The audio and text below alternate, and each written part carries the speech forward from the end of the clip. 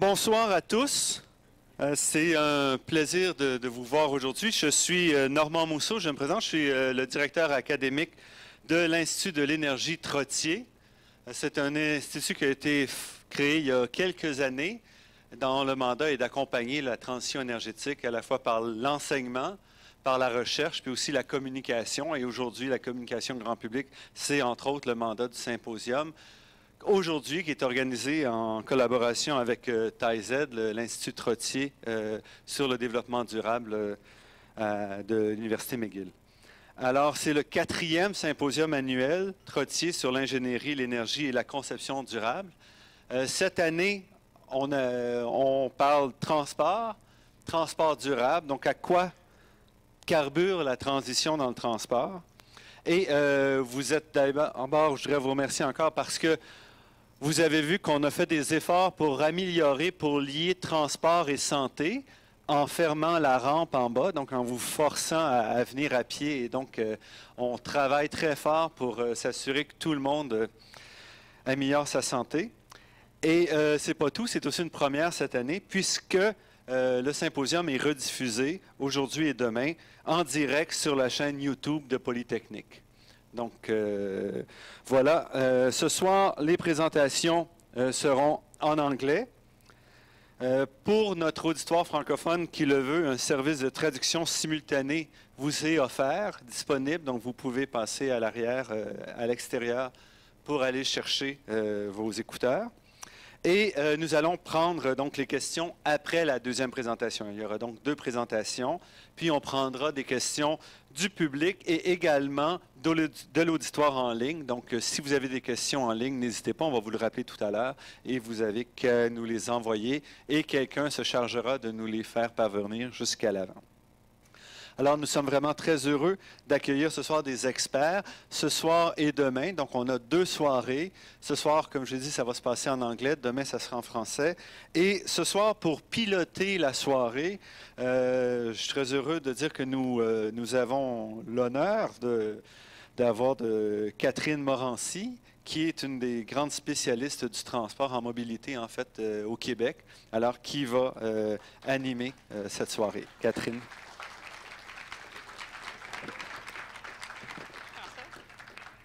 Merci. Je ne sais pas si on peut se permettre des blagues, on anime quelque chose de sérieux, mais pour tous les étudiants à qui je ne réponds pas par courriel, c'est que je suis occupée ce soir. Donc, merci. En fait, je m'excuse, un peu de sérieux quand même. Donc, en fait, je vais commencer immédiatement parce que mon rôle d'animatrice, c'est simplement d'inviter nos conférenciers qui ont bien voulu nous joindre pour nous parler nous faire partager leurs connaissances. Donc, je vais inviter M. Peter Norton, professeur à l'Université de Virginie. Donc, quelques mots sur ce que M. Peter Norton fait. Donc, il est professeur agrégé d'histoire au département de génie et de société de l'Université de Virginie. Il est l'auteur du livre Fighting Traffic, The Dawn of the Motor Age in the American City. Son article Street Rivals, Jaywalking and the Invention of the Motor Age Street a gagné le prix d'Abbott Payson Usher de l'organisation Society for the History of Technology. Il a publié des travaux sur l'histoire et la politique des transports, de même que sur la sécurité routière et sur les véhicules autonomes, qui est un sujet très, très à la mode. Il est membre du University of Virginia Center for Transportation Studies et il a remporté le prix d'enseignement Hartfield Jefferson Scholars et le prix Hutchinson décerné par Trigon Engineering Society pour son dévouement et son excellence dans l'enseignement. Donc, M. Norton, je vous invite à monter sur la scène pour faire votre conférence.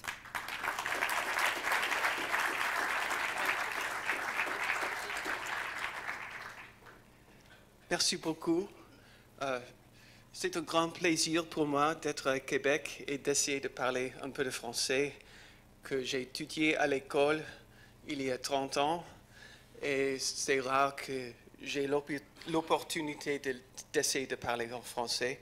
Je suis très, très reconnaissante à l'Institut de l'énergie Trottier, à M. Trottier, à les très gentils hommes qui m'aidaient, comme Louis Baumier et comme Audrey Rondeau et des autres aussi. And now I will speak in English. Merci. Technology innovation can offer us new choices and new means to pursue them. but it can't tell us what to pursue.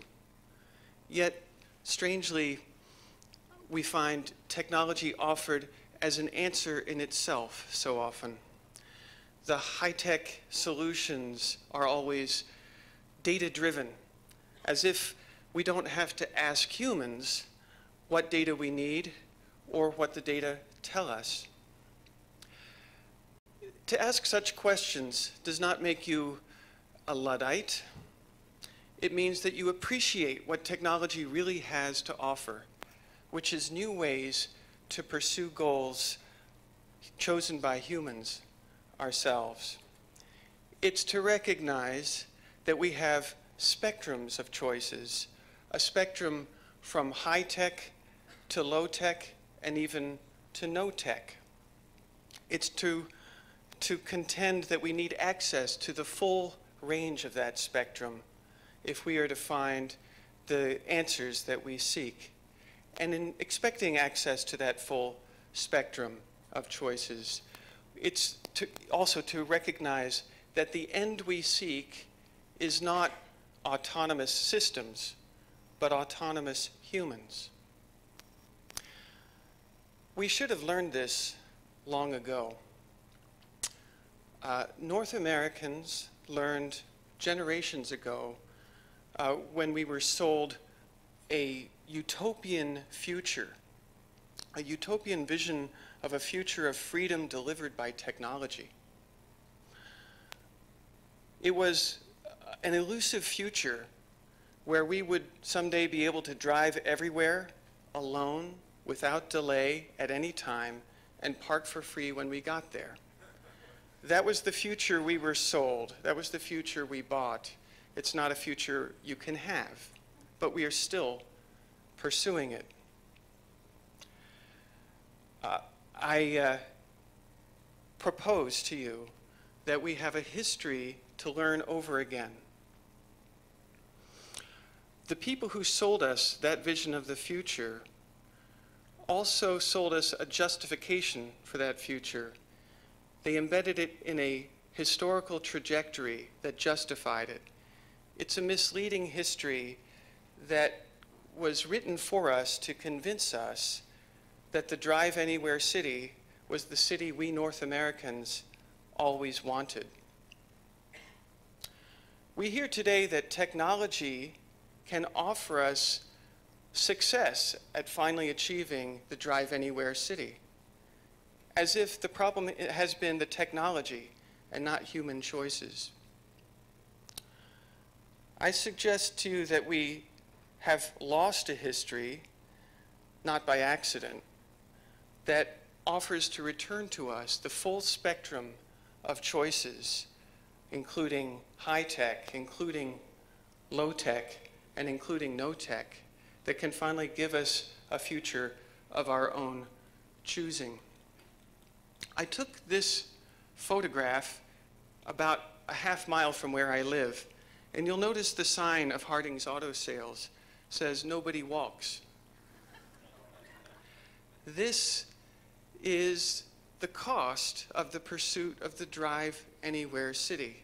It's not so much that nobody walks because there are no conditions under which people might possibly want to walk, but as you can see from this picture, nobody walks because this is a world made for anybody but walkers. And it is a world that is the side effect of the pursuit of this strange utopia. Our teachers tonight include Rachel Carson, who I think many of you will recognize. Maybe some of you also recognize Charles Kettering of General Motors. Both of them actually corroborate, I think, what I have to offer to you tonight in quite different ways. This is the Katy Expressway outside Houston. It's Interstate 10 in Texas. This is what you get when you try to pursue the Drive Anywhere at any time without delay future. And they're not done yet.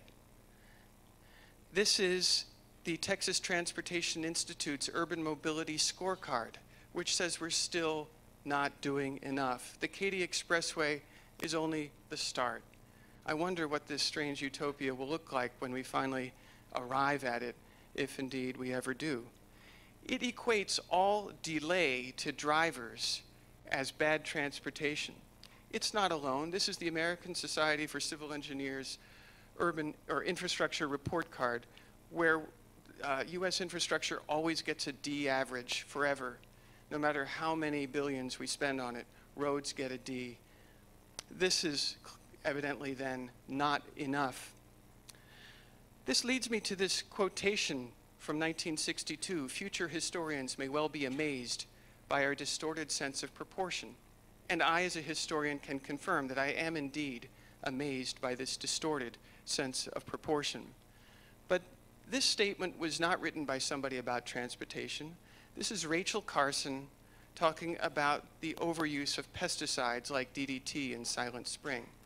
So I'm trying to suggest to you that the same kind of mentality that led people to try to exterminate, literally try to exterminate insect pests, so-called, at the peril of a future with no songbirds, is the same mentality we have still not overcome, that is trying to build a future of no delay car-dependent transportation, which I think is as mad as no insect pests in the future would be. Rachel Carson proposed balance, and we need something very much like that in transportation. Rachel Carson, and this is again directly from Silent Spring, said the chemical war is never won, about trying to kill off all insects. Well, of course, the traffic war is never won either. It's never won, but there are losers, like pedestrians. For example, this pair trying to cross a street in Georgia. They are losers in the traffic war that is never won. Wars that are unwinnable were, of course, a source of concern for a long time. Even before Silent Spring, President Eisenhower warned, of course, in his famous farewell address in January 1961, that the unwinnable waging of the Cold War was actually creating a kind of winner in the form of the military-industrial complex, which, of course, won every day during the Cold War. The winners of the chemical war included the manufacturers of DDT. The winners in the war on pain, another unwinnable war, include Purdue Pharma, which offered unfulfillable promises to create a market that will never be satiated because it creates more demand with all the demand that it serves with OxyContin. So we see this too in particularly the US's urban transportation and surface transportation systems. The American Highway Users Conference will never have enough highways. The American Society of Civil Engineers will never have enough highways, though they have a prescription for you in the form of, or for us in the States, of $3.6 trillion by 2020.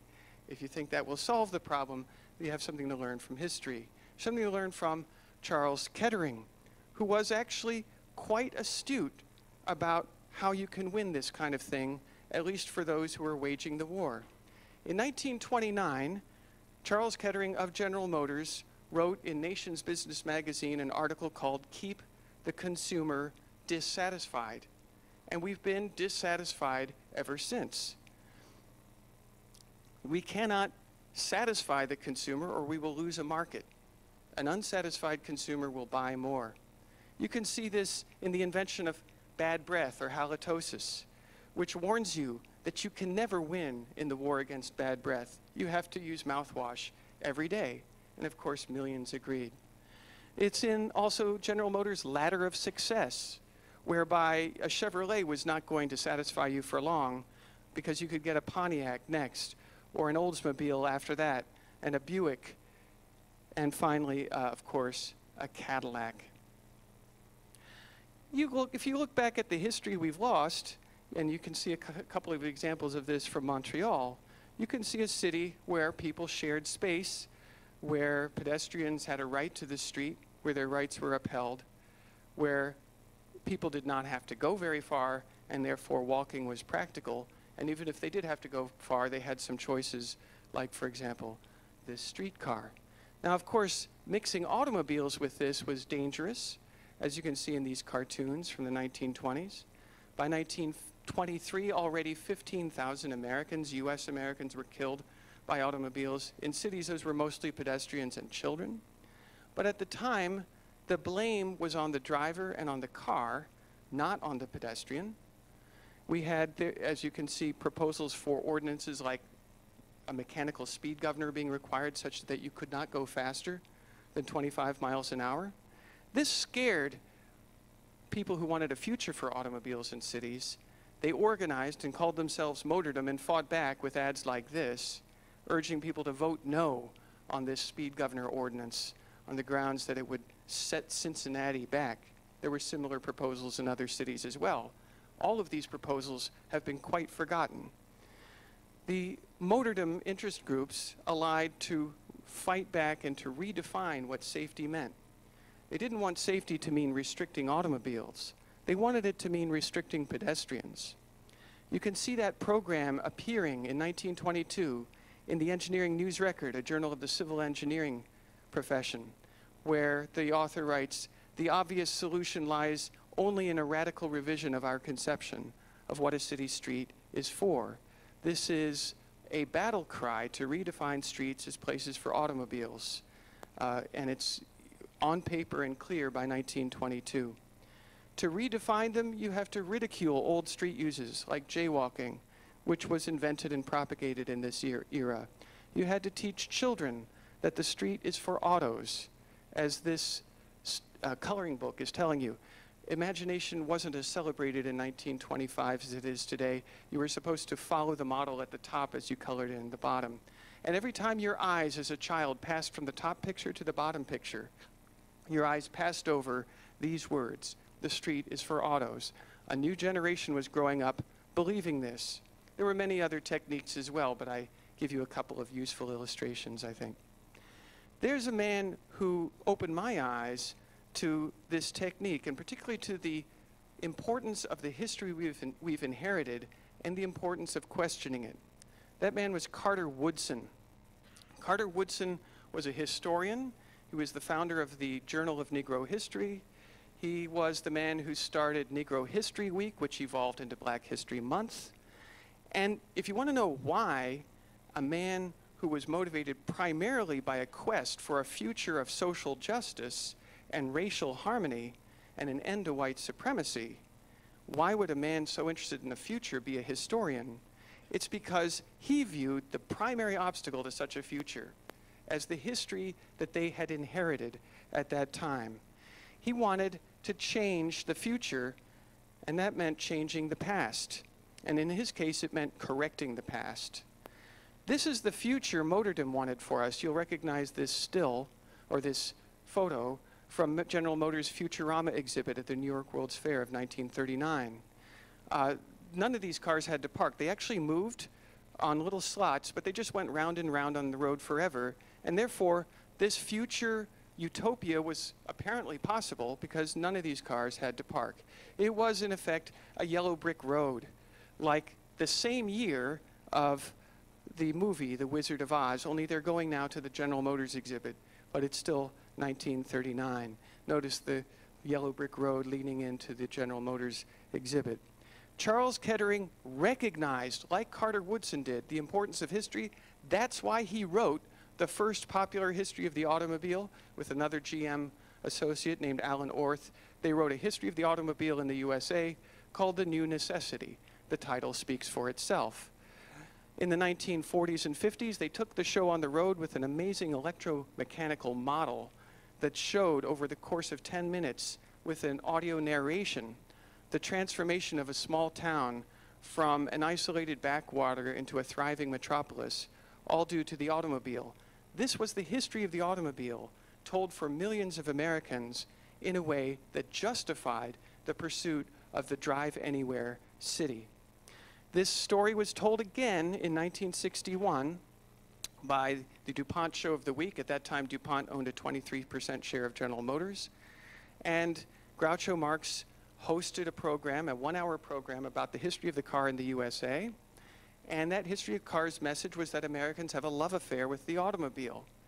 And that was an ingenious approach to take, because love is not to be questioned by nosy experts.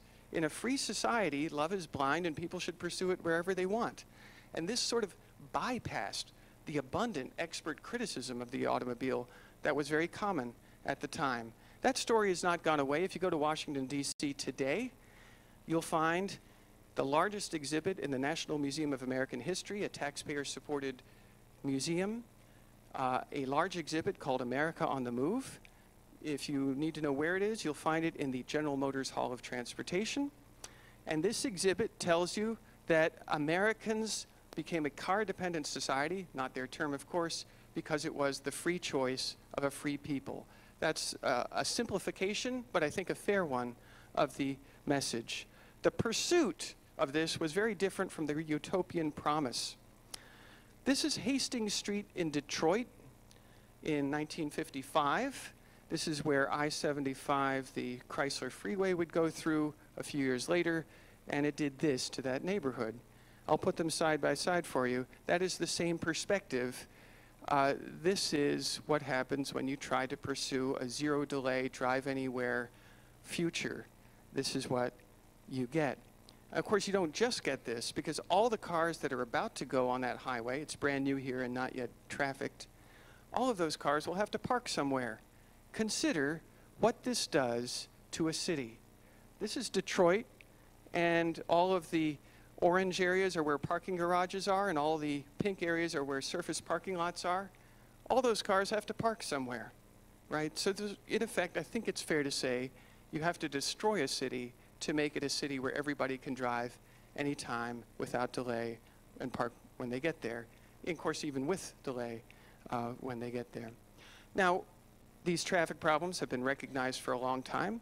There's nothing new about our discussions in general. It's the details that have changed. Even the high-tech answers that are favored today have a long history. This photograph, or this magazine story, is from the 50s, and it shows us the crash-proof highways of the future due to autonomous cars. Notice that this is a city with nobody on foot and almost without any buildings either. That future has persisted. Now we're up to 1970, and there's still this vision of a future city where people can't walk anywhere, but they can sure drive wherever they want to go in comfort. And of course, we see that today. This is MIT's DriveWave system, which claims it's about an autonomous intersection. The autonomy, of course, is of the system, not of the driver, who loses autonomy as a result of this. It also promises both benefits in traffic flow and in emissions, without noting that, of course, both will be diminished, if not negated, by the highly predictable traffic effects of accelerating traffic so much. Of course, if you eliminate delay, people simply move out further. This is Economics 101, which is why I think I can report that. This is the American Society of Civil Engineers is promising the same thing for a fee, as is the American Highway Users Alliance. The consultancy, KPMG, is reassuring today the automobile industry, which used to call itself motordom, and I think it's still a useful term because it's more comprehensive in character. KPMG is advising the US automobile industry today about how they can win the transition to autonomous vehicles. And they're very optimistic that it can be done. The solution will be to preserve the single owner model as opposed to the shared model. They have specific proposals for how they can do it. And they're even convinced that they can actually sell more cars if Detroit will follow KPMG's advice. They promise ecstatically, even to the point of using exclamation points in their copy, that they can get average occupancy of motor vehicles on US roads down below 1. Because of course there'll be some empty cars running around to find parking places or to pick you up. So if the promise of KPMG is that the autonomous car future can be a winner for motordom if they play their cards right. Well, motordom has been playing its cards superbly well ever since they defeated that Cincinnati traffic proposal that would have limited cars mechanically to a maximum speed of 25 miles an hour. And yet it seems to me it's still quite rare that we recognize the extent to which this debate is being influenced by the people with the biggest material interest in it, motordom, right? They offer a reassurance to the automobile industry in this report that consumers want 1 trillion miles of more mobility. I cringe when I read this because motordom figured out a long time ago that it can tell people what they want and they'll get somewhere with such claims. They've been telling people that we wanted the drive anywhere, drive alone city. That's what Charles Kettering was telling Americans back in 1932 in that book, The New Necessity, which was the first significant popular history of the automobile in the United States. They're still telling that. The histories of the automobile that we follow in North America are profoundly influenced by the message that says that we North Americans are uniquely, culturally attracted to automobiles and willing to destroy our cities for the benefit of our automobility. Motordom has been telling us what we want, and we have been believing them. Now, the movie The Wizard of Oz omits something very important that's in the book. It's not a spoiler because it's a small part in the book, in case you haven't read the book, which is quite wonderful, 1901, The Wizard of Oz. It turns out that the Emerald City looks like it's made of emeralds because Dorothy and even Toto have to wear green glasses. And the green glasses make this white plaster sham city look glorious. And the message is, watch out for those who are misleading you, whether it's the Wizard of Oz or motordom. I say that today we need a Rachel Carson who can tell us about the future we're heading to if we stay on the path that we've been on. A future that, frankly, we've already arrived at. That's the future where we have signs, like in my town, on a local street that say, approximately correctly, nobody walks. So Rachel Carson warned us in 1962 of a silent spring, that is a future with no songbirds. We need a warning about the future we have in store for us, and a future we're already largely arrived at, where we have no walking. Thank you very much.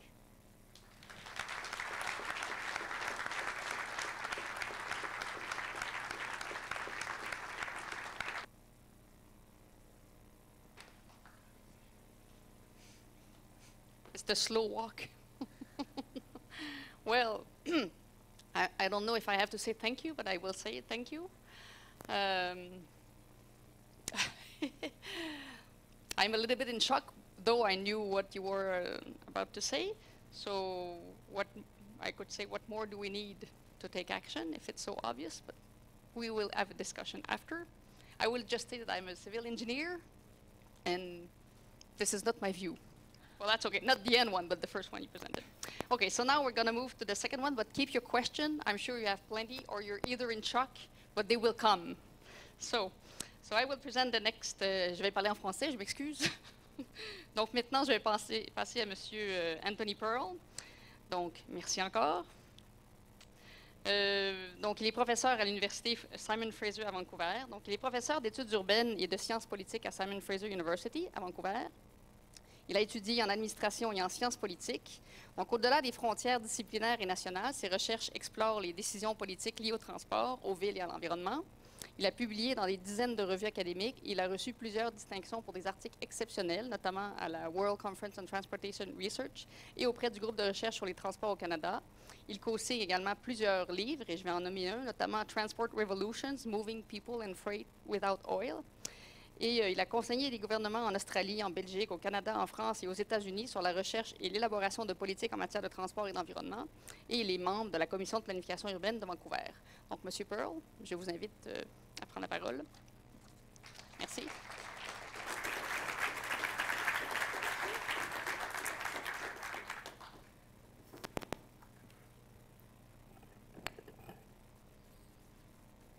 Merci et bonsoir à tous. Thank you very much for inviting me to join you tonight to talk about post-carbon mobility transitions. And I'm going to focus on our three largest cities here in Canada, I think we've heard an excellent overview of some of the challenges we face in moving beyond auto dependence. But I would like to suggest that there is some hope, and that hope needs us to look into our big cities in Canada, because in addition to all the other challenges that motordom presents to us, it also today and for, I think, the medium-term future at least, is an oil-dependent and therefore climate and energy vulnerable mode of mobility. And as you can see, International Energy Agency statistics remind us that this is the vast majority of the world's mobility is powered by oil. And as we don't have time now, but I'm sure most of you can understand and have a clear picture, that brings lots of vulnerability with it for climate and energy futures. So I would like to suggest that where we are tonight, plus Toronto and Vancouver, are Canada's best hope for weathering the vulnerability and that post-carbon energy transition in mobility. To do that, our adaptation is going to require using a lot less carbon-based energy sources, at least 50% less and probably closer to 80% less than our current consumption levels. And that challenge, I think, requires a rapid shift, an increase in mobility powered by electric energy sources. Again, these are topics that many of you in the room are much more experienced and expert than I, but I think that as a reminder and also a sort of a macro focus, we can take a minute to think that electric mobility offers a path toward incremental sustainable resilience in our future because it allows us, at least in the mobility sector, it's the only path forward that allows us to adapt and increase non-carbon sources, post-carbon renewable energy sources into the energy mix that powers our mobility, one step at a time. The motors that run electric mobility don't really care where the electrons come from. They can be mixed. They can come from solar, wind, hydro, as we all know in Canada already very well, tidal, geothermal, and someday maybe one of you will invent cold fusion. It really doesn't matter where the electrons come from and whether they come from different places. Once they get into the electric grid, they can replace the non-renewable inputs one plant at a time. And each time we advance our capacity to generate renewable electric energy, we can work our way back from the carbon-based and also the nuclear energy sources over time, which are less sustainable. So electricity is the carrier that allows us to have this adaptive change toward a resilient and sustainable future in our mobility system in ways that biofuels, hydrogen, and other sort of presented cures do not. You cannot mix hydrogen and biofuels in the same infrastructure of energy delivery and propulsion the way you can mix those same energy sources in an electric grid and electric motors. So that's why electric mobility has to have a high priority in our future. And in Canada, in the 3 largest cities, as well as in many other big cities in the world, we have a lot of capacity already in the form of grid-connected vehicles. These are Canadian illustrations, one of which is very familiar to you here in Montreal with your metro. Another image is of our rapid transit in Vancouver, the SkyTrain. And of course, we have electric trolley buses in Vancouver that work very well. These are mature, off-the-shelf technologies, which is not to say that they're old-fashioned. They're continually being improved and made more efficient and cost-effective. But we have this backbone in our three big cities, as well as a few other cities in Canada. It's in these three cities where electric mobility already carries a majority of the mobility on public transport in Vancouver, Toronto, and Montreal. Let's take just a quick overview. Some of you will be more familiar with some of these than I am. For example, most of you are much more familiar with Montreal's electric mobility backbone, the metro system here. It is, and by one measure, the most successful in Canada because the metro carries the highest modal share of mobility on public transit in this electric system here. The size of the city and the region are probably well known to you, as is when the metro opened, although we'll get back to that date.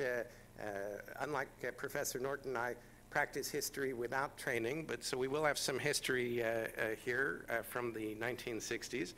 And the scale of the system, again, is quite familiar to you. Maybe you're also familiar with your next big city neighbor to the west, Toronto. Toronto launched rapid transit, by which I mean a separate guideway, higher speed, higher volume capacity electric mobility in Canada.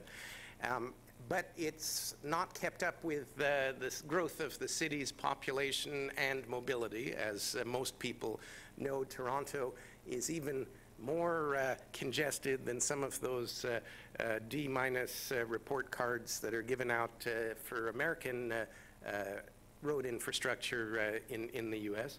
I moved to Canada to do my doctorate in transport policy at the University of Toronto in 1984, and the metro map there at that time was almost identical. The only thing that's been added since I arrived is the purple line up at the top. So Toronto has grown a lot since then, but the rapid transit has not. And again, and it's also the only one in Canada where the rapid transit infrastructure currently, this will change a little bit when they extend it a little further, currently stops at the city limits. It does not cross any municipal boundary in Toronto, and that will tell you something later on in the story as well.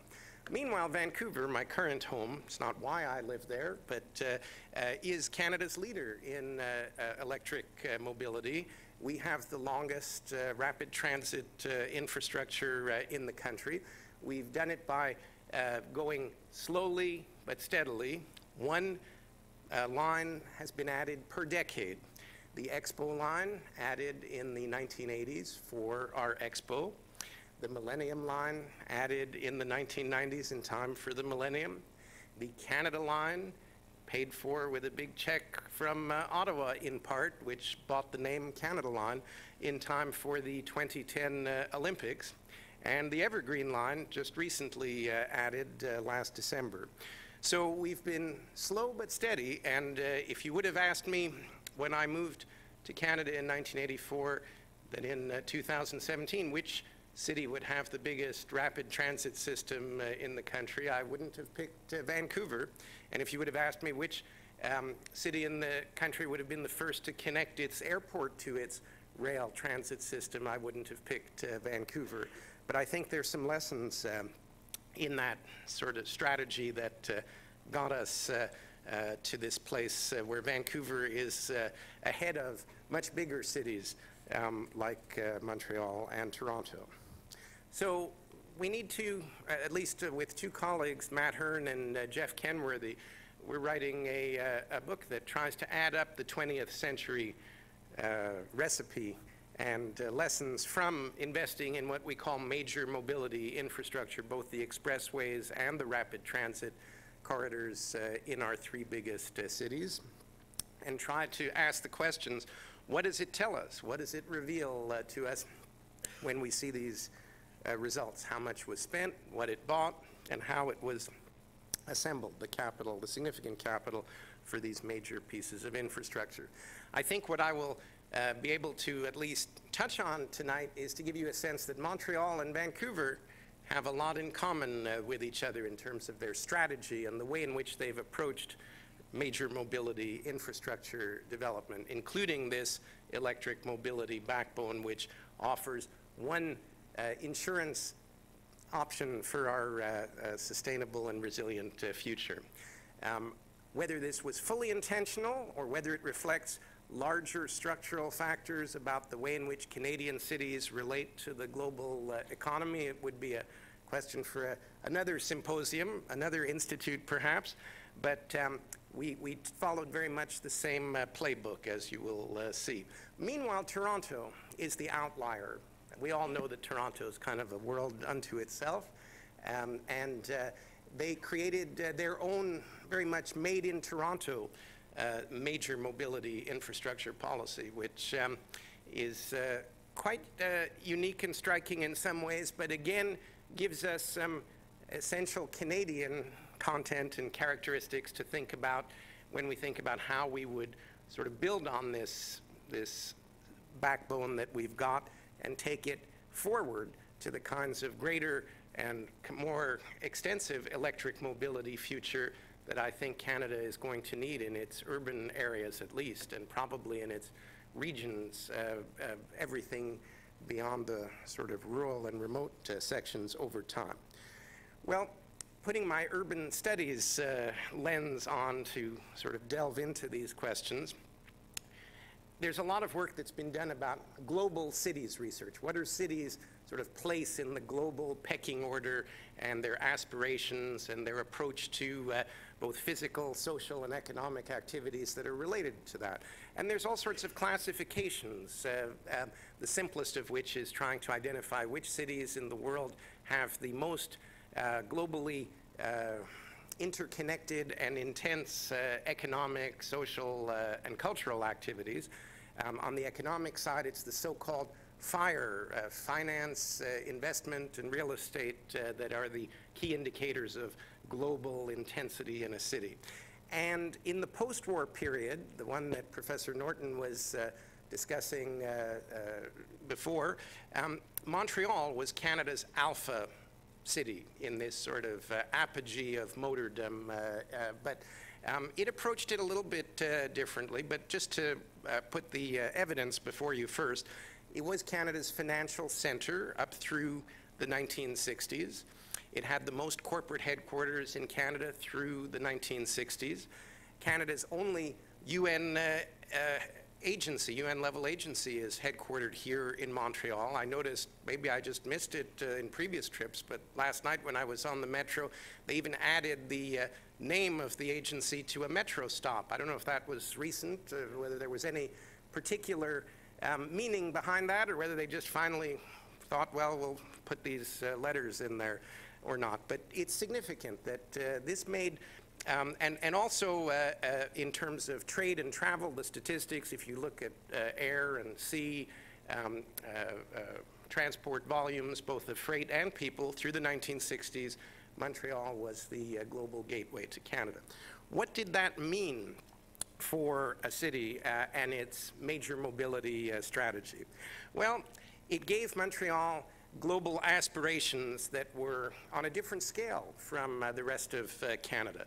And at the municipal level, one of the gentlemen, I guess on your right there, Mayor Jean Drapeau, understood or discovered that mega events would be a way to leverage the investments that would be needed to get that major infrastructure that a global city, an alpha city like Montreal, needed, deserved, and would keep its place in the global universe out there. So of course you know the story of Expo 67 probably better than me, but from a major mobility infrastructure side, once the city was committed, once Canada was committed to the Expo, all of a sudden governments, municipal, and provincial and federal were committed to various investments that made the first wave of this major mobility infrastructure, both the metro and some expressways, we'll get to those in a minute,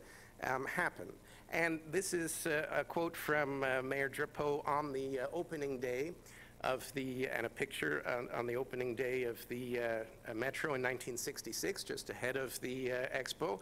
Note his focus on how this type of infrastructure is making Montreal a city that is open to the whole wide world. I don't think that's coincidental. Globalism and globalization and urbanism running together in Canada's infrastructure development in Montreal. And of course, it wasn't just about metros either. Another big engineering achievement, quite significant, the Pont Tunnel La Fontaine was opened also at that time, and you've got the infamous Turcotte Expressway exchange as well, which is built up quite impressively in that period as well. Well, what happened? Expo was a great success. Montreal got a huge boost in terms of its mobility infrastructure, and the mayor and others decided that if some was good, more was better. So it was time to double down and have an even bigger mega event to follow, the 1976 Olympics. Without going into all the details, more infrastructure, more leveraging of capital, mainly public capital for this.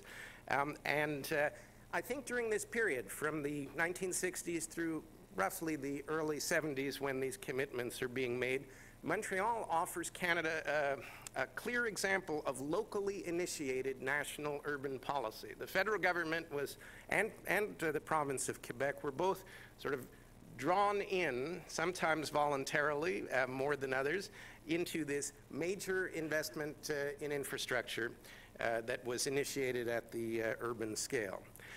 Not all of this infrastructure brought unalloyed benefits. There were people during the 1970s, there were many things that Montrealers debated about their future. But one thing, and sometimes those debates divided across linguistic lines, the one thing that both Anglophones and Francophones, I have the pictures to prove it here, could agree on was that expressways in built-up urban areas, as was illustrated in Detroit earlier, were not such a great thing, that they imposed very real costs on community. But what the lesson of the global mega event strategy revealed is once you've signed the bid and got it awarded to have your Olympics or your expo, that infrastructure is going to get built, whether you want it, whether everyone agrees or not. So Montreal got a full build expressway network, almost full, and a pretty extensive metro system out of its global strategies during that period. We're moving geographically, not categorically, so we're going to switch gears now and look briefly at Toronto, where rapid transit was launched in Canada in 1954. Now, this poster tries to suggest that it's, got connections to the rest of the country, which it did, and even to the British Empire, which of course was big in Toronto at the time. I also like the motto, transit progress is civic progress. I think that reveals more about what was actually going on behind this major investment. Imagine if a transit agency could actually build a metro infrastructure or other form of rapid transit without asking for more taxes or grants from senior levels of government. We'd have a lot more of that infrastructure in Canada today. That's how Canada's first rapid transit, the Yonge subway line, was built. During the 1940s and into the 50s, the Toronto Transit Commission actually generated a surplus. It took in more than it spent. And that accumulated surplus is what paid for Canada's first rapid transit line. So at the local level, an agency which had capacity that we could only dream about today was able to launch Canada's major mobility infrastructure in rapid transit, this first line. And in parallel, at the provincial level, the expressway infrastructure, which was co-funded between the province and the municipal level, similar to other places like Montreal, was being planned with a different set of goals and ideals in mind, mainly regional development and trade and logistics. The regional development and the rapid transit development could coexist politically because they didn't have permanent urban disruptions to the city. The first two major expressways in Toronto, the city of Toronto, the only ones that were ever fully completed as designed, are the Gardiner Expressway along the lakeshore and the Don Valley Parkway. These were built in natural environments that were not very populated. The picture on your left is the Don Valley Parkway being constructed along the ravine natural environment. Of course, there are natural capital impacts of this, but the human impacts were low. And the subway was a temporary disruption, and then it was underground and less disruptive. So not too much opposition. But once the expressway plans got beyond natural ravines and waterfronts and industrial lands where not too many people live, to build out the entire expressway plan, just as in Montreal, would involve community disruption. Here you see artists' renditions, which are trying to make it as nice looking as possible, of the Spadina Expressway, the famous expressway that was going to cut through the heart of central Toronto down to the waterfront, going right by the University of Toronto, right by Jane Jacobs' neighborhood, the annex, creating a huge trench of 4 to 6 lanes with flyovers, etc. That would have had considerable disruption. And, not surprisingly, just like in Montreal, it generated considerable protests that were out from students, from faculty, from professionals who were, in those days of the late 60s, early 70s, already gentrifying these communities. Two economics professors at the University of Toronto wrote an expose called The Bad Trip, which I would recommend sort of debunking some of the benefits of the expressway. These efforts were quite effective at slowing down the construction, and also were backed with legal challenges that put the project behind schedule and over budget.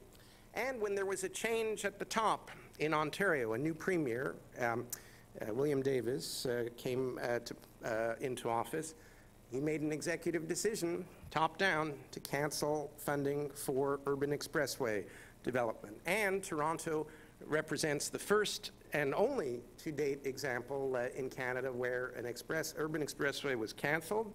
I'll let you read his words. This was the speech he gave in the legislature to justify what he had done. It's the only time that transit infrastructure funding, more rapid transit, was funded directly out of canceled urban expressway funding. But after that, no more expressways were built inside the boundaries of the city of Toronto. And after that also, for various reasons, funding for rapid transit became harder to come by. Both expressways and suburbs kept growing outside the boundaries of the city, and one of the Toronto Transit Commissioner chief planners once described the result. He said, "We're creating Vienna surrounded by Phoenix." This was when I was in grad school in the 1980s, and it was said without irony initially at the time. It was almost said as a sense of achievement, that this would be a great thing because you could have your cake and eat it too. Those who want to live in Vienna would live in the center and have the kind of lifestyle on the top, and those who wanted more space and more affordable housing would live in Phoenix and have that.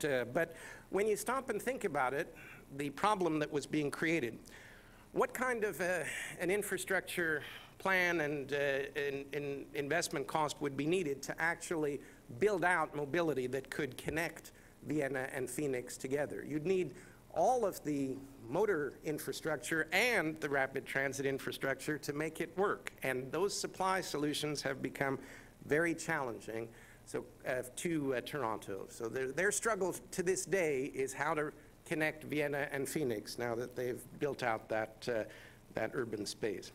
Meanwhile, on the West Coast, infrastructure investment went into roads and outside of urban areas. As you can see, it was roads to resources.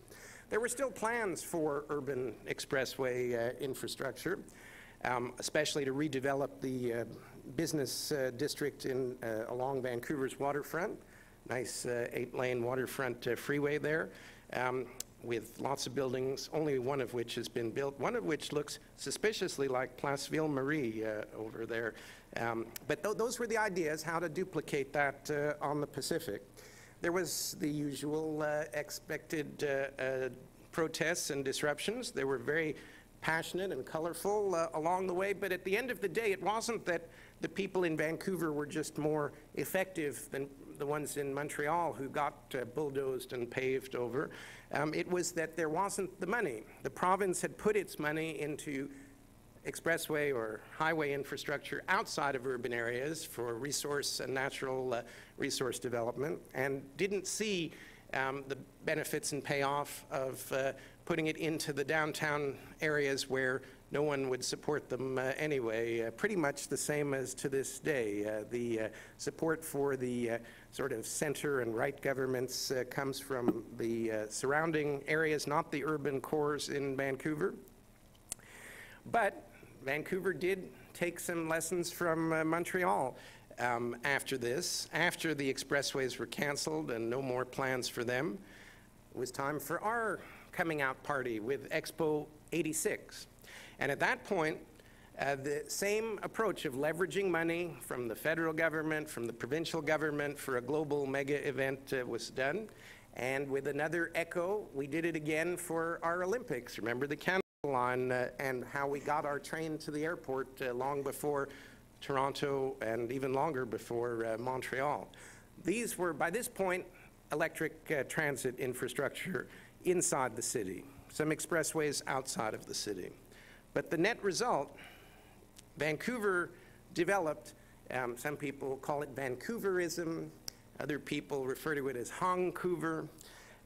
What it is a high-density, high-quality way of urban life that is livable, which means walkable, which means that a car is an option, but only optional inside the downtown and certain other transit nodes in and around the metropolitan area, as opposed to the standard motordom engineering space that would have had to be devoted only to expressway infrastructure.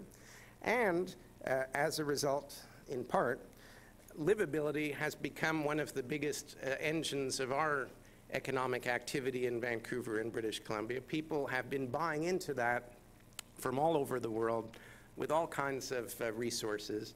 And as a side benefit, they have produced the sort of political economy dynamics that allows even governments that are somewhat skeptical towards cities and all the urban types in them who are more progressive than average, let's say, to still invest in electric rapid transit to keep Hongcouver or Vancouverism going strong.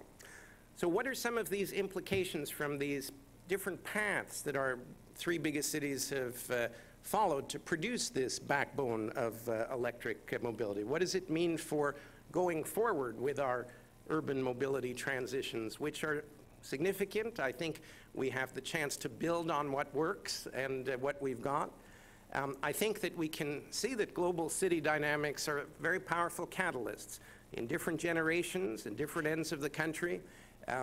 Usually tight-fisted politicians and bloodless bureaucrats open the vaults for major mobility infrastructure when they have a global mega event. Canadians love to be well appreciated and respected when others are around the world, when others are paying attention.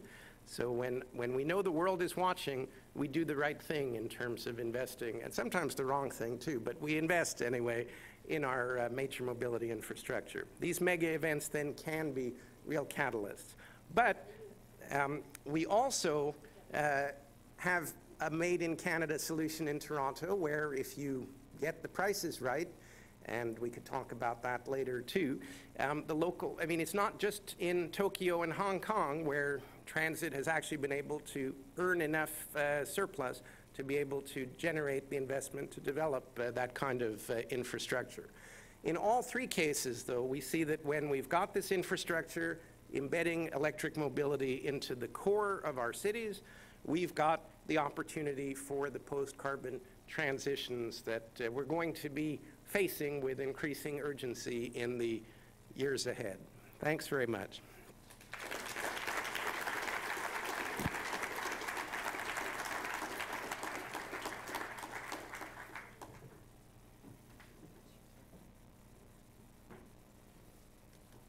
So thank you, Mr. Pearl. It was very interesting, and I'm sure we will have a very animated discussion now.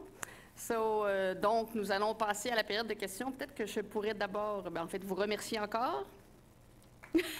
Thank you again. And I would like to invite you to join me at the table so we can start the discussion.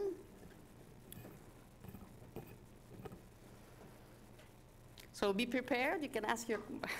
Préparez-vous. Vous pouvez poser vos questions en anglais ou en français. Il y a un service de traduction. Donc, il y a des micros qui sont dans la salle. Vous pourrez vous placer et attendre gentiment que je vous donne la parole. Je vais quand même...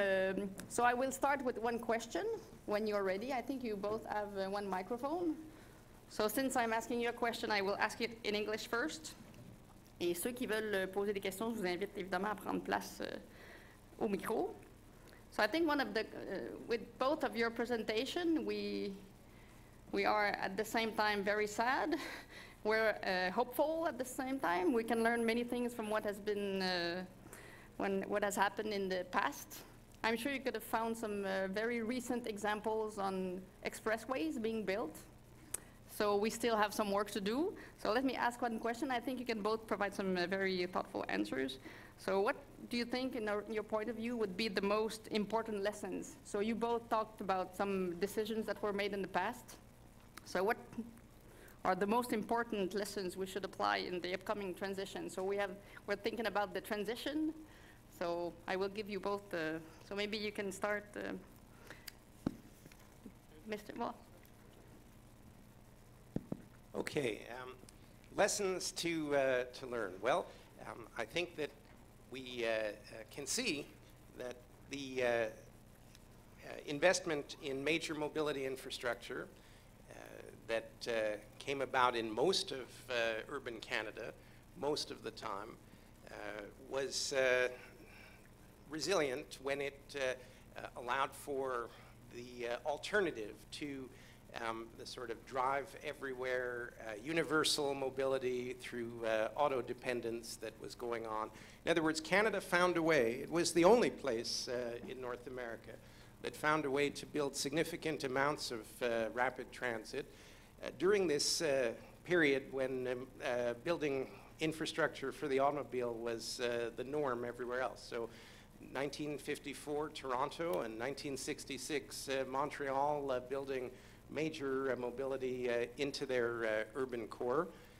That investment has stood the test of time and been able to be more open-ended to alternatives. We didn't put all of our mobility in one basket, in other words. We resisted that temptation, even though in Montreal there was a basket that included plenty of expressways. And in both Toronto and Vancouver, the basket of expressways continued outside of the urban core. But it was not a monoculture. To take another ecological analogy, I think we've had a slightly more diverse mobility culture. Even if that brings the contradictions of Vienna surrounded by Phoenix, at least it's not Phoenix surrounded by Phoenix. I would add that I think the lesson is best offered by the historian I referenced in my talk, Carter Woodson, whose associates were interested in the future and sometimes didn't realize how important the history they had inherited was. The history that had been inherited that Woodson was concerned about was a history that had a lesson, and the lesson was that Black Americans were unfit for full inclusion in a free society, and they had what they considered historical evidence to substantiate that contention. Well, needless to say, Woodson was skeptical, and he was confident that a fair review of the historical record from primary sources would reveal quite the opposite. And that's why he viewed history as the key to the real future alternatives. In other words, you can't know what the best future alternative will be until you understand the origins of your assumptions that are governing your decisions. I think we are still living, even in 2017, in the grip of a lot of assumptions that are actually the products as much of a historical effort to create a perpetual market for automobiles as they are in any kind of engineering analysis that we would recognize as scientific. We are dealing with assumptions that assume, for example, that all delay to a driver is a public responsibility that must be remediated with public expenditures in greater highway capacity. We are still living in the daily grip of the assumption that you can somehow mitigate traffic congestion by supplying more underpriced capacity for drivers, a notion that would be laughable to anybody in retail, but that is actually still a governing assumption accepted almost without question by the people who are planning our urban and interstate highways and other road infrastructure. So I suggest that we can learn from motordom, which shifted the trajectory of history, and from Woodson, who also shifted the trajectory of history by recognizing the importance of history, by re-examining it, and by showing the alternative futures that these histories support. Yes? One more point, I'll put in a plug for Canada here on this issue. I think that Canada proves that the American motordom version of history is not inevitable and is not the only one, and indeed is not factually accurate. During the 1950s, 60s, and 70s, the standard rationale was that public transport was hopelessly obsolete and could not work and could not make cities, even global cities, aspiring global cities, sort of meet their future aspirations and destiny.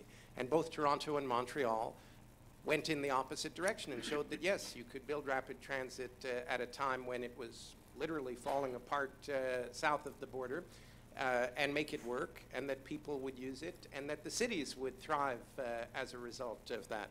So most of the so-called analysis that was used to prove that the automobile was the only way forward in the United States is completely undermined by looking at what was going on during those decades in Canada. That's one of the reasons I moved to Canada, to try and get to the bottom of it. Even in the early 1980s, it occurred to me that, well, there must be something going on in Toronto if they're able to run a city with effective public transit when it seems a proven impossibility in the U.S. at that time.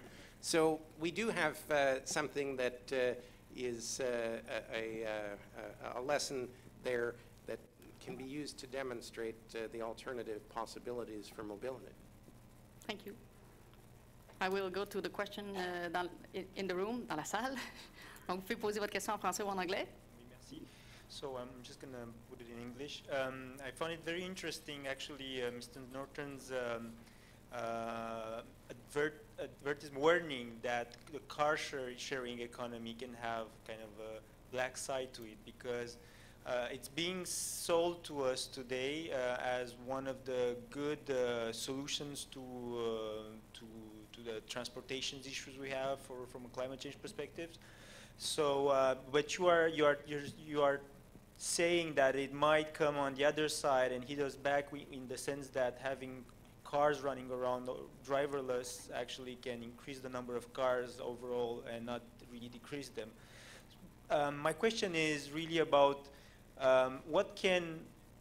because autonomous cars are coming for sure, and the shared economy is also coming for different reasons, but they converge.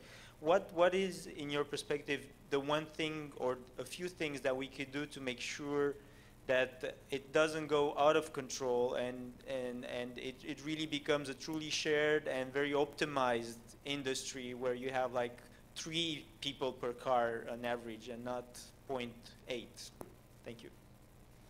Thank you for your very important question. I mean, first, of course you're right, there is a tremendous risk. Even if the cars are shared, there's still a tremendous risk because, of course, once being in the car and getting someplace no longer occupies all of your attention, and being in the car can be a chance for play, a chance for work, a chance to multitask safely, well, of course, this may make people feel quite comfortable doubling their commute distance.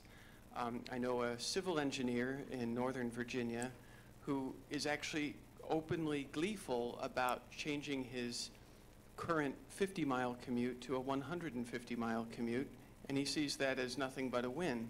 Of course, if you think about millions of people across a whole country, like the USA or Canada, making such a transition, the implications are horrifying. I think many of us would agree. Now, your question, though, is about how we can get this right. I would say the first thing we need to recognize is that these debates aren't simply debates on a perfectly even, rational basis where the result will be the most reasonable position. These are debates where a lot is at stake for a lot of influential groups. So, for example, just as Listerine was able to create a market by propagating the notion that we can't know how bad our breath is, and therefore we all have to, as a precaution, cleanse our mouths of germs every single day, or we risk being a social pariah. Well, those public relations techniques, while far from determining our behavior, do influence our behavior. And those public relations techniques will be influenced in part by the organizations with the resources necessary to conduct them. But we do have a wonderful advantage over the 20th century in that the public relations playing field has evened to some degree at least, where it's now possible for organizations like, for example, street films, which some of you have heard of, where people with limited means can get across a perspective that can reach millions of people. Casey Neistat in New York City gets millions of views publicizing the limitations of bike lanes in New York City, for example, and showing what their shortcomings are. Well, such public relations was essential to the power of motordom in the 20th century, and I think people who want to question the model we inherited from motordom need to learn from that example about how we, too, can apply public relations that can present visions of a future that we want, or visions of a future that we want to avoid, like Rachel Carson did with Silent Spring, and also that can uncover the histories, which so far the histories that have been told about the automobile in the USA have justified motordom's agenda, the prevailing histories, but we can get out the histories that also recognize that America has not actually been strictly a country with a love affair with the automobile. It's much more complex and much more interesting than that, with a lot of other perspectives that have been omitted from the historical scholarship so far. The only thing worse for urban community than single occupant vehicles is zero occupant vehicles. And if there's no alternative outcome than the Cincinnati example that Professor Norton used about the 25-mile-an-hour speed, if that goes the same way in this next round with autonomous vehicles, and we have zero occupant vehicles, cities will suffer greatly from it. I don't know how much it costs to park in downtown Montreal in the central business district for 8 hours during the workday, but what do you say, $20, $30? How much does it cost? $25? Why would anyone pay that when they could send their car empty back to Brossard or Hudson or whatever and have it come back at 5 o'clock to pick them up at the office? So Montreal will then be filled with zero occupant vehicles, twice as many trips to avoid paying for parking in the city center, if the city doesn't ban it. This is public space originally, as Professor Norton said. The simple and essential decision that has to be made at the outset is to ban zero-occupant vehicles from urban space. It's just not on. And if they start, if you get them in, as we've seen with other aspects of motordom, getting them out is a lot harder. So ban zero-occupant vehicles from day one. Thank you. Pour les prochains, j'aimerais que vous vous présentiez avant de poser votre question. Oui, monsieur. Hi, my name is Chris. My question also relates somewhat to electric cars. Should I be more complete with what I like to eat for breakfast or something like that? I'm an engineer. I work for a startup that makes transmissions. My question also somewhat relates to electric cars. So if we separate two subjects for 1 second, one of them being the impact of cars on communities and on the way our cities are laid out, and a separate subject being weaning ourselves off fossil fuels. Insofar as we're separating those two subjects, can the electric car be perceived as a win for reducing the use of carbon in general? Maybe it doesn't address the problems that the car has on our communities, but it does partially address the problems we have with fossil fuels. So if we separate those two issues, do you see any pitfalls with electric cars, strictly speaking, addressing the problem of fossil fuels?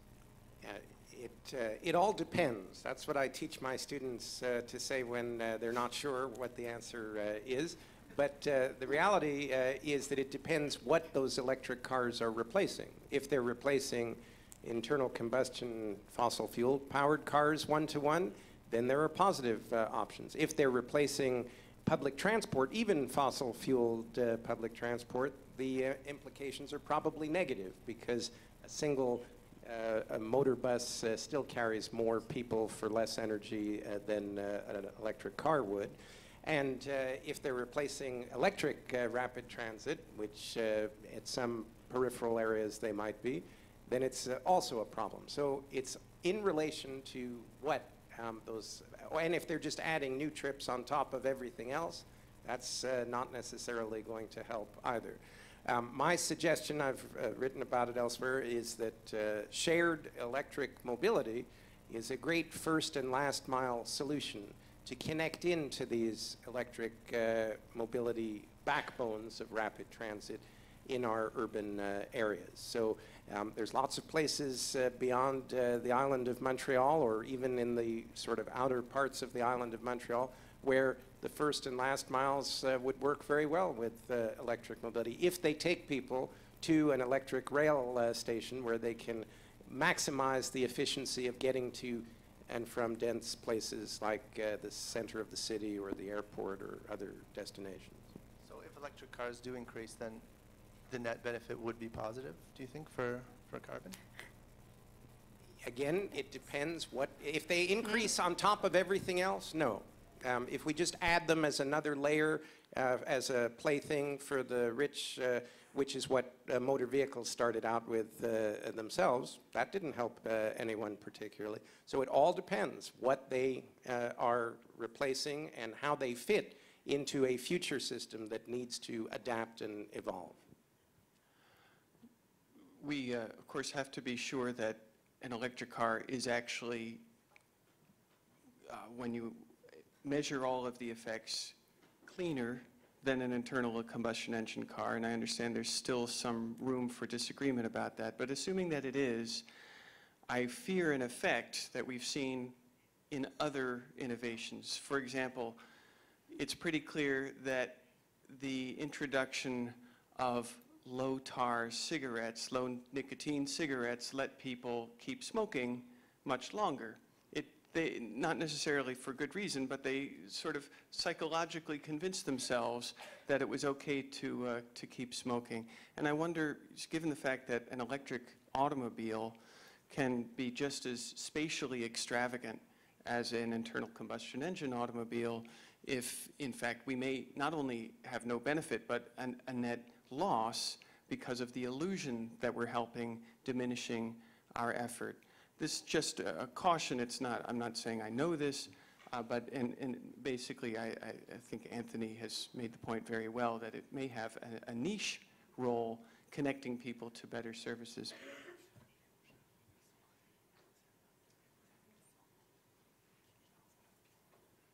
Sorry. Oui, donc les gens en ligne, je ne sais pas où vous êtes, mais on me demande de vous rappeler que vous avez le droit d'envoyer des questions et qu'elles vont atterrir ici. Donc voilà, vive la technologie. Merci, thank you. Prochaine question. First of all, I want to thank both of you because I find that when we talk about energy issues, we often forget about the context and how we got here in the first place. And we tend to lose hindsight and having a systemic views of these. And I think this is a big shortcoming of trying to find the solutions. My point, or my question, sorry, is more towards Mr. Pearl. Because I was quite interested of the context you were bringing and how large-scale collective transportation was developed. What were sort of some of the elements that you found through your studies that were sort of similar throughout all of the case studies you were looking? And so you were talking about, for instance, key major international events like Expo 67 and so on that was providing incentive for cities to demark themselves.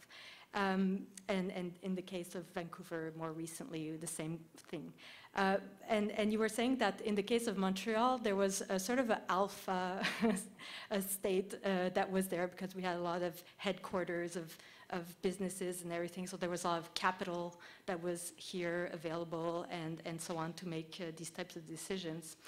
But as a Quebecer, historically, politically, in the 1960s, there was the Révolution Tranquille, which was very important in terms of the decisions that were being made, not only for public transit, but we also had Hydro-Québec that was starting to be made. We had Cégep, the reforms of the education system that were starting to be made. There were all kinds of systems changed for the women's right, putting aside the religion from the government and so on. And so I'm just wondering, because I find that it's great that we have events, specific events, like Montreal is going to have the 375 soon, and if it can bring more metros, good for us. But I'm just wondering to what extent does actually, the particularity of conjunctures in the 1960s in Quebec with the leadership that was being brought through a social change, because there was a social perspective of how society could modernize, become more connected, there was a more collective, we have one of the only public state for electricity. How was that also important in influencing how we developed our public and our transportation system back then? A big question, but a very good one. There were huge tensions about the Quebec's place in the world and Montreal's place in Quebec and Montreal's place in the world that were all swirling around in the 1960s. It was a fascinating time, I'm sure, to be in policy or government or trying to do planning at that time. And it didn't all work out perfectly, as you know. Montreal's place as the alpha city in Canada didn't survive, even though the infrastructure that was built during that time and that legacy is an alpha city mobility infrastructure. And in fact, some of it, the infamous Mirabel Airport, became a white elephant because it was built for a future that did not arrive. The idea that Quebec and Montreal would be this sort of Paris of North America, same scale, same size. I think part of that trade-off and debate within Quebec during the time was between the sort of capital hierarchies and existing power, economic power structures, and the ones that you described, which were more public, equity-oriented, and moving away some of the old elite structures. I think Montreal has come through that very well and still has this excellent major mobility infrastructure as a legacy. And even though the legacy came from motivations that turned out not to align completely with the future that was planned.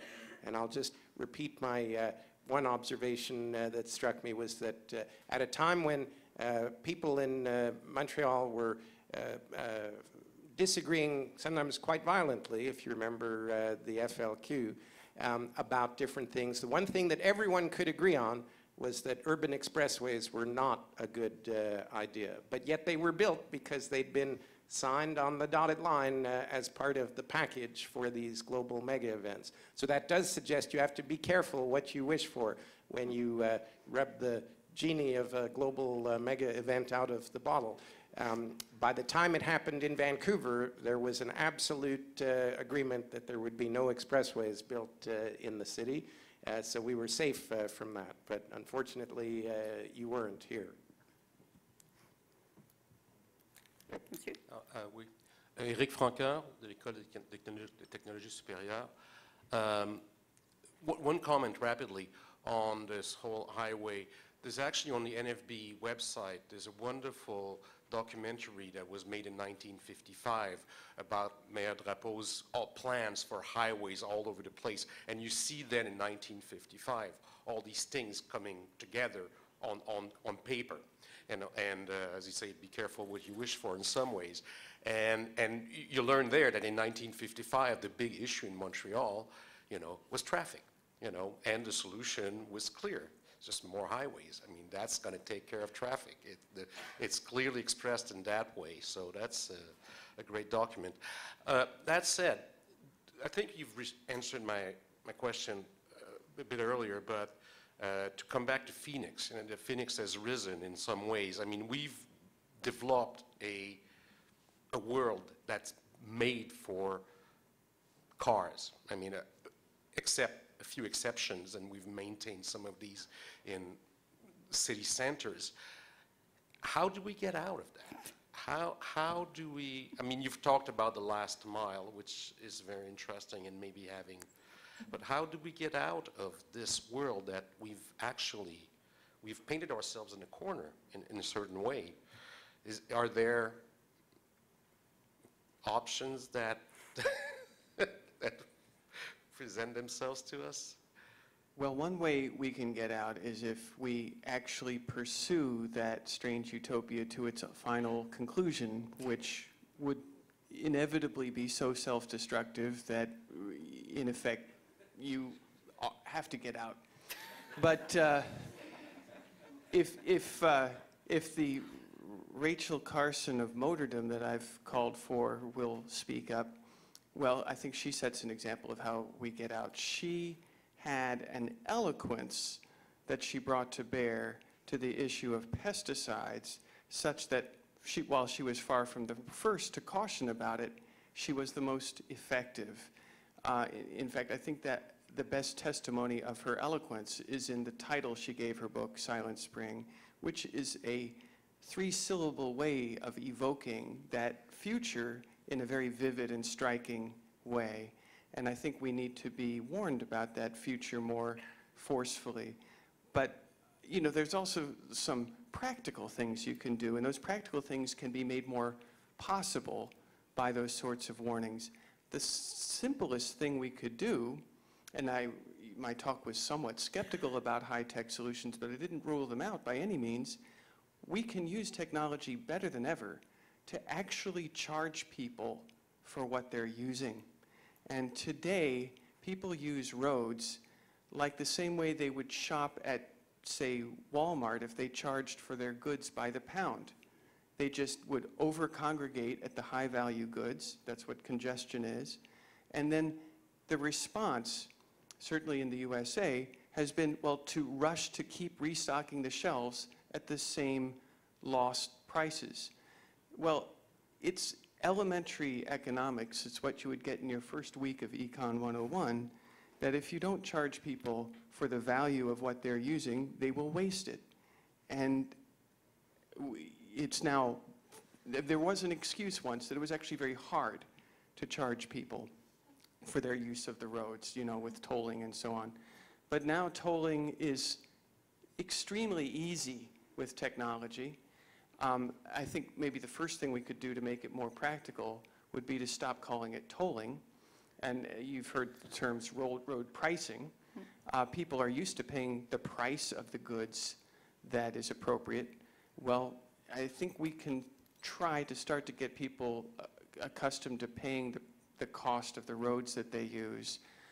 And we are actually starting to see the beginnings of that, although it's clearly not gone nearly far enough. So that might help. And if I can just work in another suggestion, show people some visions, beautiful visions of the future. This is something we can learn from motordom. The Futurama exhibit at the New York World's Fair was jaw-droppingly awesome. It depicted a motordom utopia. It happened to be impossible to achieve, but it was very, very attractive.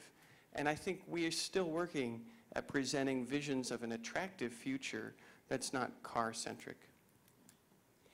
And I think those visions exist in Canadian cities, particularly in the places where that electric mobility backbone of rapid transit exists. Not just in the city centers, but also in some of the sub-centers where rapid transit has shown development alternatives that are not based entirely around the car. So more than most places in North America, although maybe less than in Europe or Asia, wealthy Asian countries like Japan or Hong Kong certainly, we're kind of a halfway house. I mean, whether it's half empty or half full depends on your perspective.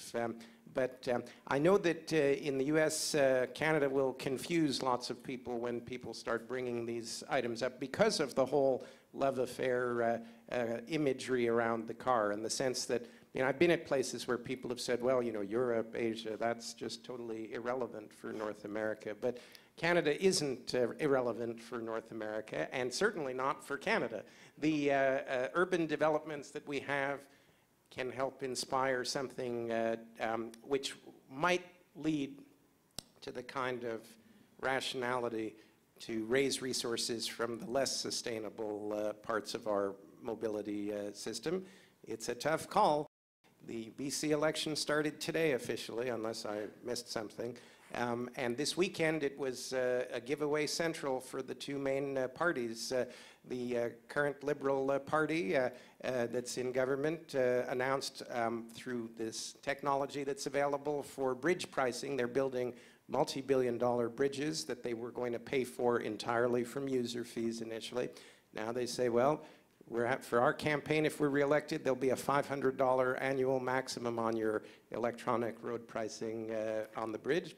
Not to be outdone, the Social Democrats, the NDP, said, no tolls. We're getting rid of all the tolls on the bridge. We're lucky in BC that we don't have three parties, because the third one would have had to pay people to drive across the bridge to bid up this insanity. Thank you.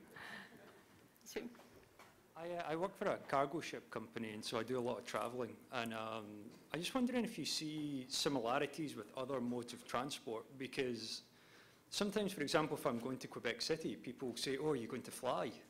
And I'm thinking, like, it's not that far. I can take the bus, I could take the train, it's convenient, but it seems where I go, there's big investment in ports, there's airports always seem to be adding another terminal.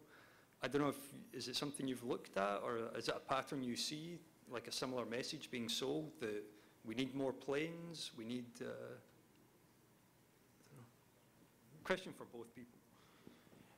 Most people, if given the choice, would want to live in a world where they had unlimited travel options and you know, infinite air miles to be able to go wherever they want, and they respond accordingly when people offer incentives, you know, fare sales and that sort of thing. But most people also want to live in a world where there's community and local sort of space and place that is pleasant, and the Vienna type culture. Those are in tension with each other, and very few people can get elected to positions of leadership by promising effectively both of them, but that's what we've got mostly is people who will sort of equivocate and offer both unlimited mobility and great places to live without reminding people that there are trade-offs in them. The trick, I suppose, is to promise that and then find a way to harmonize the tensions in them. And that's where the sort of positive, if there is a positive imagery of Vienna surrounded by Phoenix of the 1980s in Toronto. If Toronto can get back to where it was in the 1980s, where there is some balance in terms of mobility, congestion, pollution, quality of life between the Vienna and the Phoenix, they will have made some progress along the way. We're not going to get rid of either Vienna or Phoenix in our Canadian metropolitan areas. We're going to have to find a way to reconcile them on a trajectory that gets us to more resilient future, which, at least in my mind, will probably look more like Vienna than Phoenix, but it's probably not going to look exactly like either of them. I'd suggest that what you're referring to is the abnormalization of the normal, or the normalization of the abnormal, I mean to say. In other words, there's something a little strange about the fact that North Americans in both Canada and the USA routinely fly between cities that aren't very far apart, and when you consider the costs in many terms of such short distance flying and the technologically quite feasible alternatives, it's a little weird. And the fact that your friends are asking if you're going to fly to Quebec suggests that that weirdness has been normalized. And I think we need to start re-abnormalizing the abnormal, if I may put it that way. I think a useful illustration of this came out in headlines I saw this morning, to the effect that the White House has proposed a U.S. budget such that Amtrak service, rail service, passenger rail service would end in more than 200 U.S. cities. At first I was shocked to know that there was rail service, passenger rail service in that many cities. But the second thought about this that crossed my mind was, I believe I'm correct when I say that U.S. public expenditures on roads is on the order of 70 times greater than U.S. public investment in passenger rail. And what's quite striking about how this is justified, this difference, is that was actually in the headline itself. The headline said that funding of Amtrak would be cut. And of course, no one speaks about the funding of highways, it's investment in highways. And it is, of course, public money in both cases, taxpayer money in both cases. So the taxpayer money for roads is investment. The taxpayer money for rail is funding, almost with a suggestion of charity or something of the kind. And moreover, the cut to the Amtrak budget is represented as fiscally conservative, when at the same time the budget for highways is growing, which means, of course, if we don't view these things as totally distinct things, they're both transportation, of course, both surface transportation, what's really happening is not a budget cut at all, but a redistribution of sources, of funds in such a way that we will actually move fewer people at greater financial expense and greater environmental cost than we will have done before. And this is going to be misrepresented as conservative budgeting. Well, I think that's the sort of thing that ought to be fairly easy to ridicule. We're living in an era where we're seeing a wonderful wealth of skilled professional ridiculers who I think are actually sometimes really opening up the minds of people in such a way that they start to recognize the abnormality of what has been normalized. And I think that gives me some degree of hope. I would say that one other weirdness that has been normalized is people taking car to travel 200 meters. But maybe we'll have time to talk about active modes. Next question. Hi, my name is Jerome Laviolette. I'm a student here at Polytechnique.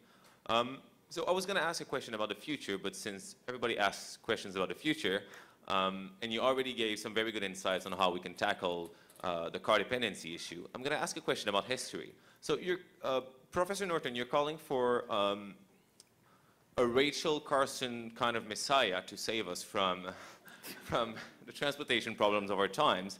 But I'm going to ask you the question, wasn't Jane Jacob this kind of messiah 50 years ago, or almost 60 years ago? Thank you. What a wonderful question. And in a longer version of this presentation, I would have mentioned Rachel Carson. It's very interesting, and you've challenged me to rethink how I think about this, and I'll be interested to see how that evolves in response. But for now, let me say that Rachel Carson's book, The Death and Life of Great American Cities, Jane Jacobs. I'm sorry, Jane Jacobs' book, The Death and Life of Great American Cities, came out about a month, give or take a few days, before the NBC show of the week put on Merrily We Roll Along, a history of the automobile in the USA, which had as its thesis that all of the madness is perfectly understandable as the consequence of the love affair with the automobile, and that in a free society of free people, we defer to that preference. So, in other words, there is a call for change and a response. Now, the documentary I referred to, Merrily We Roll Along, with the love affair with the automobile thesis, was in production long before Jane Jacobs' book came out. But Jane Jacobs' book was but one in a series of indictments of American car dependency that proliferated in the late 50s, immediately following the 1956 Federal Aid Highway Act that gave us in the US the interstate highways. I'm speaking about people like William H. White, Lewis Mumford, John Keats. They too, Daniel Patrick Moynihan, were all attacking this excess. And so the attacks have been constant. I guess one way of answering your question is that the Rachel Carsons that I've been expecting to put it in the terms you suggest have been there. They've been there really since the 1920s. I could give you lots of examples. And maybe I've just disproved my own contention that a well-stated indictment here might actually accomplish something important the way it did in Rachel Carson's case. I think the only fair answer to your question is we've been having the Rachel Carson indictments of automobility and of motordom for 80, 90 years, and we're still waiting for the one that will actually work. Okay, so any more questions? So I have another one, don't worry. So I will ask you both the questions. So we've been discussing, of course, on how to do the transition, but I think there's the one concept which is very important is the concept of risk when we talk about energy. So I would ask the question, so who bears the risk of Canada's oil vulnerability in transportation, and why might greater awareness of such risks help to make more commitment in building these heavy rail or heavy transit system based on electricity? Okay, my turn on that one. Well, risk is something that is unevenly distributed across Canada. I think that those people who live in places outside of these major mobility backbones of rapid transit are at greater risk. And the further away they are in the suburban, the exurban, and the remote and rural areas of Canada, the more risk that they bear without even realizing it of an energy and climate crisis moving forward in the future. And it's always surprised me, or I've always been puzzling about the idea that how can one sort of help people who are at the greatest risk realize that, you know, the best strategy for them to maintain their auto-dependent, if you live in Sept-Îles or something, you will be dependent on carbon-based mobility for quite some time longer than here in Montreal. And to be able to survive that transition, we need to make sure that people in those places have the access to those energy inputs that are essential to their mobility, both local and longer distance mobility. the best way, to my mind, to provide that assurance is to accelerate the transition toward post-carbon energy sources in the places where it is possible to develop that infrastructure, which is starting with the big cities and then the next areas around them as well.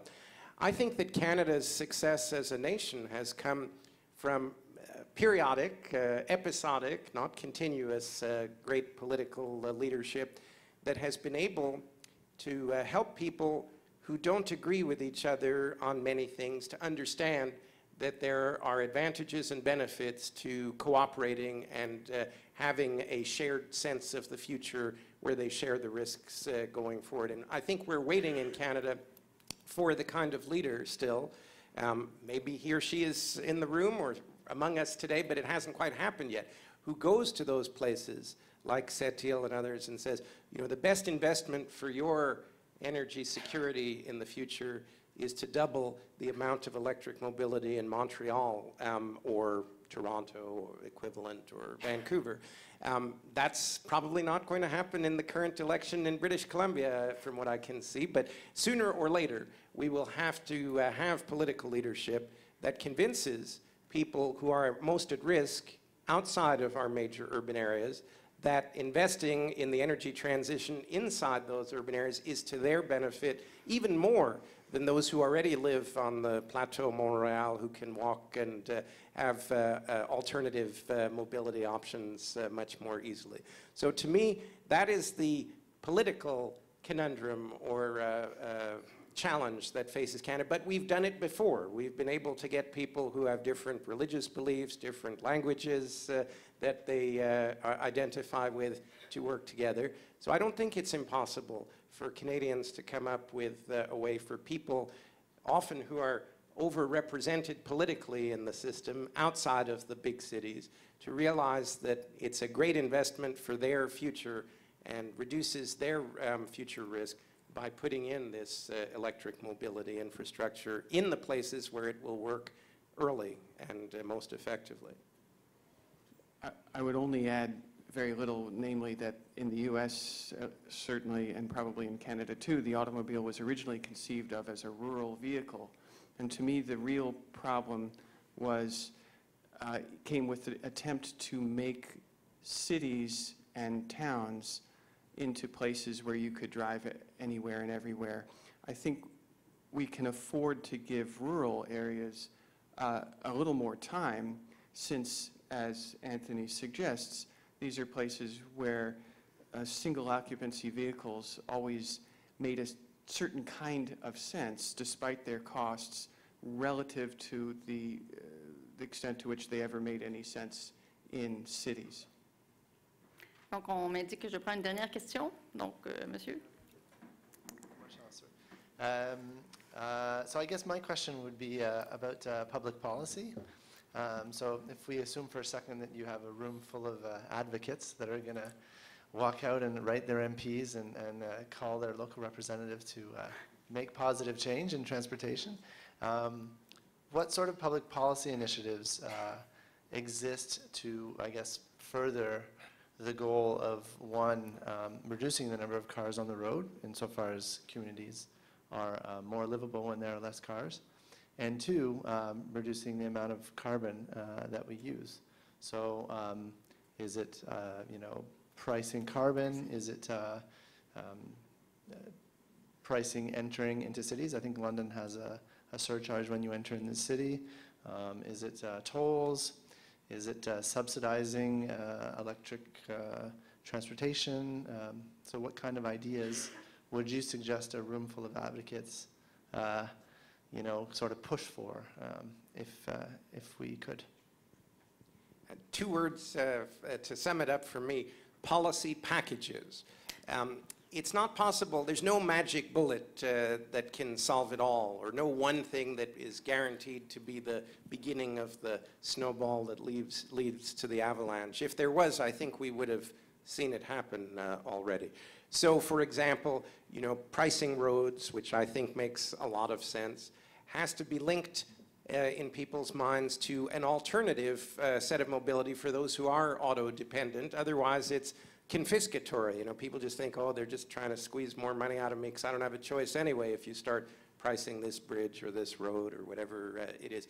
The policy package solves that by saying, we will start today building this electric mobility alternative, let's say rail or electric rapid bus corridor, and we will finance it by adding road pricing once the alternative is in place, and then that will pay off the borrowing that went into that. You could sell bonds tomorrow in today's financial market to pay for the electric mobility extensions throughout major metropolitan areas around Montreal, and the revenue stream to repay those bonds would not come from the fares, just the fares that people pay. If you're lucky, those could cover the cost of running the operation, but would then come from the more rational pricing of road mobility once there is an alternative in place that people don't feel cornered and that this must be stopped because it's just going to take money out of their already tight finances. So that's just one example, but policy packaging, to me, will solve some of these problems. You have to put more, it's tough for governments to do this, but you have to put more than one solution forward and put them in the right sequence so that people see a future that works. I think Anthony has answered the question very well.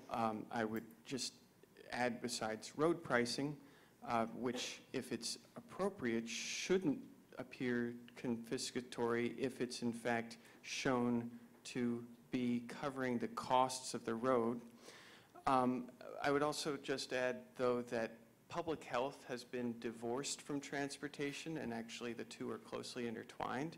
And if we can reconnect or connect public health policy and transportation policy, then we can, I think, help to move us beyond car dependency. We need to make problems like the time you spend in your car or the delay that you face in traffic no longer a public responsibility. This is not something that states have a business eliminating. Our governments should not be in the business of determining or removing all delay in your transit to work. These are things that have had self-destructive effects, and I think we can do it much better than that. Donc, je vais remercier les conférenciers. I would like to thank you very much for your very relevant answers. Thank you very much.